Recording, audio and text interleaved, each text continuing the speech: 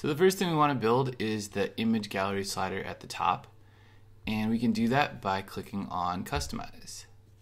Alright, and now we're going to click Header Area, and we're going to click Header Type.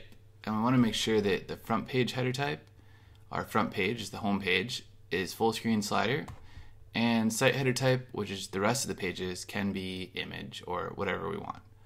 Alright, so make sure those settings are there and then go back. Now we're going to click Header Slider, and we're going to upload an image for our first slide. Alright, so how do we upload an image? Well, if you want to get the images from the Sydney demo, then you can right click anywhere on the slider, hit Inspect. We're in Google Chrome, by the way, which makes this all really easy. Then you just need to scroll up until you see the div classes slider container, which are basically the slides in HTML form. And what you'll need to do is find the images inside them, which is a little tricky. Like the first one I can see is right here, background image URL MK0. So you're going to want to double click on top of this area where my mouse is now, and then you're going to want to double click again on the HTTP part. Get it so you have a cursor, and then you can just highlight the HTTPS all the way through the whole image up until the JPG. Then you're going to want to right click, copy it, open a new browser tab, and paste it in. And that's basically how you get an image from somewhere on the web. Just hit enter, and there's that original background image. Now we can right click, we can save image as, and you can call it like one, they've called it, you call this like Sydney Slider 1 and save it. Alright, then we can go back to our customize window and we can select image, select files.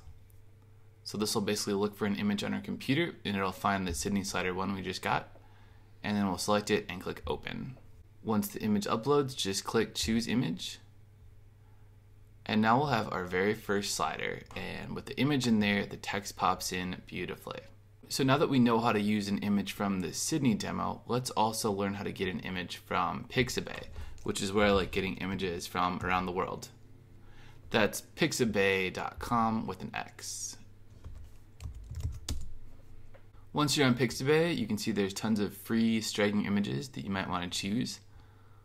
Alright, so I like this one right here. This is really cool. You can click on the categories too and choose different images from people or different images from urban. This is actually a Sydney image right here. That's pretty cool. You can see maybe Sydney got their images from Pixabay, who knows.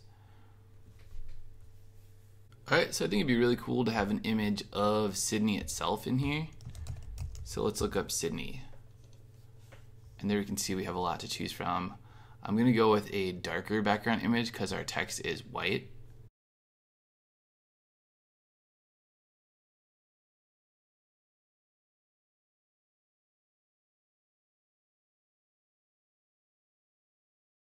Alright, I think this image should do right here. It's super cool. I like how the grays interact. It's kind of like a morning shot, which you don't see often. And we're going to hit that free download to get the image. Choose your size, so 1920 is a perfect size, and we can download it.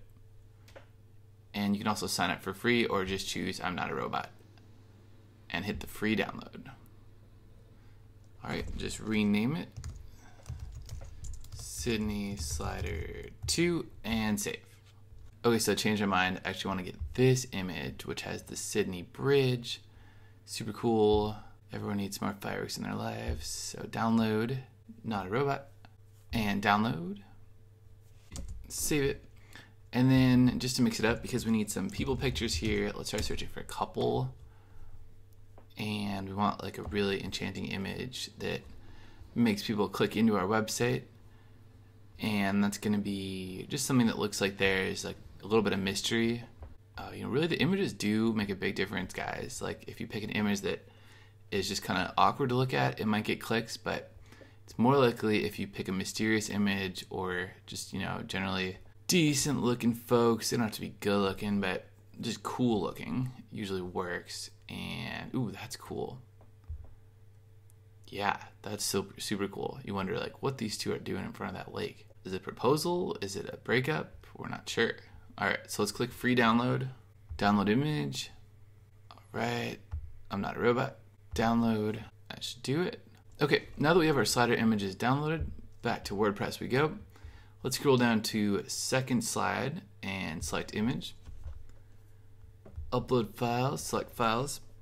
And we can get all of our Sydney sliders like the Opera House and the Bridge and the couple, just in case we want to swap them in and out. All right, very good.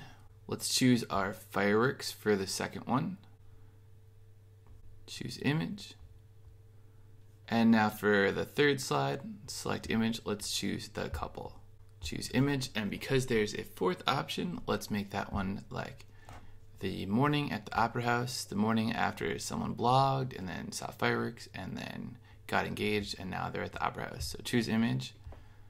And perfect. Now we just need some text to basically explain the images, but doesn't necessarily have to explain it, more just like something relatable that people can get behind. And it can just be one word. So for the first one, instead of click the pencil to change, I'm just going to say create and get rid of that subtitle. And then write something the world will love. Now I'm going to scroll down to the fireworks and write amaze with your adventures. Down below I'm going to write love, of course, everything you do. And then below that I'm going to write share knowledge with your community and publish. So now feels like a good time to change our button text too, and you can actually just click on the button arrow here and it'll take you to the right section, which is the call to action button.